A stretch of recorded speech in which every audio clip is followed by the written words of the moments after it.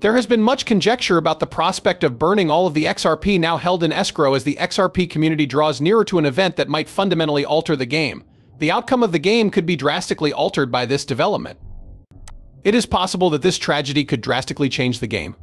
Currently, it is estimated that approximately 5,000 XRP are being burnt daily. The equivalent of burning 1.82 million XRP coins would be this. There is growing concern that this pace is increasing, since some experts have claimed that up to 25,000 XRP are being burnt daily. The notion that this rate is rising has grown as a result of this. This has contributed to the widespread belief that this rate is on the rise. The claims state that the conduct under investigation are related to Ripple escrow counts.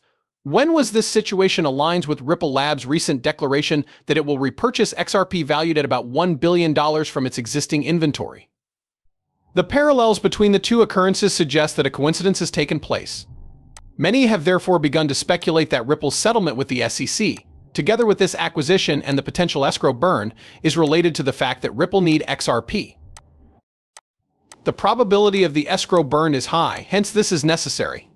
Given that Ripple Labs is developing an increasing number of partnerships and that they require XRP to maintain these collaborations, a value of 10 XRP could be necessary for Ripple Labs to continue and expand its operations, as XRP is inherently necessary for these endeavors. This is due to the fact that Ripple Labs cannot continue operations without XRP. This necessity arises because Ripple Labs cannot carry out its operations in the absence of XRP. Reason for this necessity is that Ripple Labs can't continue operations without XRP. One possible explanation for Ripple's meteoric rise to prominence would be the growing influence of its global partnerships and their reliance on digital money. You should give this some thought. This is the right approach to discuss things. It is necessary to carry out this task in light of this particular proposition. Ripple is increasing its activities around the globe as demonstrated by multiple recent publications, some of which have leaked while others have been made public. Several scholarly articles have demonstrated this. These sources have released proof that points to Ripple as the perpetrator of this dissemination. The fact that XRP can be used for cross-border transactions is supported by the Central Bank of Ireland's statement, which is a strong indicator of XRP's reliability and value as a payment method. That this is a correct statement is obvious. With the launch of XRP for its worldwide payment solutions, the Worldwide Central Bank of Japan has joined a larger movement of over 30 central banks actively cooperating to create a central bank digital currency. This exemplifies a smaller part of the broader shift that is currently underway. This move is part of a larger initiative in which over 30 different central banks are taking part. Our current course of action is the correct one to take. The global trend that this occurrence exemplifies is not limited to just one location. The Federal Reserve's proposal to acquire full ownership of XRP in Ripple Labs is being overstated, which is reflective of the aforementioned trend. The significance of the proposition cannot be emphasized enough. The goal of the proposal was to get full ownership of both businesses. Given the scope of the idea, it would be difficult to overstate the importance of what this claim provides. This prohibition, which aims to prevent B from being used in retail purchases of XRP currency, is affecting the current financial scene in a significant way. Because of this shift, the current financial climate is getting considerably more complex. The changes in the environment are a direct result of the action being taken. The action is responsible for these shifts. The Federal Reserve plans to create a traditional digital currency using the Ripple system, a digital asset that utilizes the XRP ledger. The objective of the Federal Reserve is this. By following these procedures, you can fully enjoy the numerous advantages of the Ripple system, such as its affordability, efficiency, and eco-friendliness. Doing so is essential for making the most of those advantages. In light of this, the Federal Reserve can take use of the numerous benefits offered by the Ripple system. The fact that the Federal Reserve, which is now known as the Quick Payment Network, is looking at the prospective usage of XRP to manage the blockchain component of their payment system demonstrates the increasing faith in the technology of XRP and its practicality for financial applications. Plus, it proves that XRP is useful for the financial apps that are being developed right now. This would lead one to believe that XRP is becoming more popular among market participants. As a result, faith in the technology is growing, as does anticipation of its usefulness in cutting-edge financial applications. If Ripple is successful, FedNow might integrate it into its service in the near future.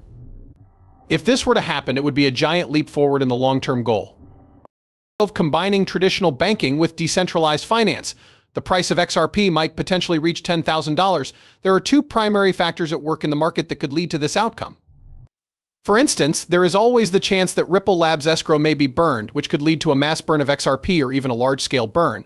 Both of these things are necessary for a substantial possibility to exist. Both of these factors are contributing elements of the circumstance that are exacerbating the problem. The massive loss of XRP from Ripple Labs escrow could perhaps be the catalyst that causes XRP to surpass the forecasted $10,000 price barrier. This makes sense. One could argue that this is a real possibility. And we may have the remarks given by Matt Hamilton, who was Ripple's former director. Because of their statements, this possibility has surfaced. Because it shows that a burn like this could be part of a future settlement deal, this piece of information is quite significant. The reason behind this is that it gives the impression that the agreement could contain such a burn. Why? Because the Securities and Exchange Commission has joined Ripple in a legal battle. Here is the scenario. An extraordinary demand for XRP from both retail buyers and large financial institutions would push its price past $10,000 in the event of a sharp reduction in the supply of the cryptocurrency. This is what would happen if the supply of XRP was drastically reduced. More and more evidence suggests that these investors are thinking about exploring the potential of using digital assets like XRP to conduct international financial transactions. Each XRP currency would be worth more due to a major drop in the supply of XRP. This effect would be brought about by the degeneration that was previously discussed. As a result, this would be one of the outcomes. This organization is known as the International Swaps and Derivatives Association, or ISDA for short. For the ISDA to handle the over $1.2 quadrillion in transactions each day, a fee of $10,000 per XRP is necessary. One of XRP's unique features is the expectation that it will be able to handle an enormous volume of transactions. The previously given figure does not account for the likelihood that SWIFT will make payments using XRP. Things like the goals that Singapore Airlines has set for increasing XRP remittances across Southeast Asia and the massive acquisitions that major banks like JP Morgan and BlackRock will complete before the year ends.